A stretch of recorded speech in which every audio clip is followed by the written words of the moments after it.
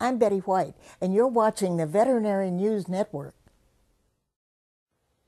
You might think of fleas as being a simple nuisance, but finding fleas could be a warning sign of more serious problems. If you and your pets enjoy the outdoors, it's hard to avoid those pesky parasites, fleas, and ticks. But beyond having an itchy pet, are these vermin really that dangerous? Unfortunately, the answer is yes. Along with mosquitoes, fleas and ticks are very effective vectors of disease. They can easily spread serious and potentially fatal infections.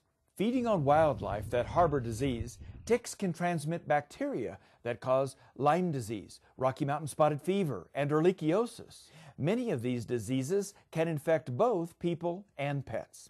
Likewise, fleas have been known to carry bubonic plague from rats and prairie dogs. Like ticks, fleas can also carry tularemia or rabbit fever.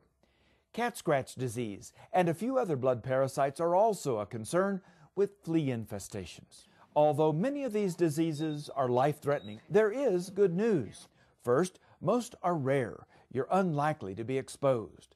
Next, modern medicine and antibiotics now make recovery easier. But perhaps the biggest reason for hope comes from your veterinarian. Safe and effective insecticides that are very easy to use are available and are used on millions of pets.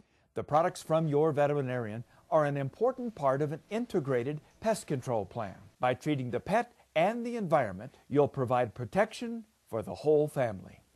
There are several copycat products at general retail stores. Many lack effectiveness and may even be toxic to your pets. Play it safe and follow your veterinarian's advice.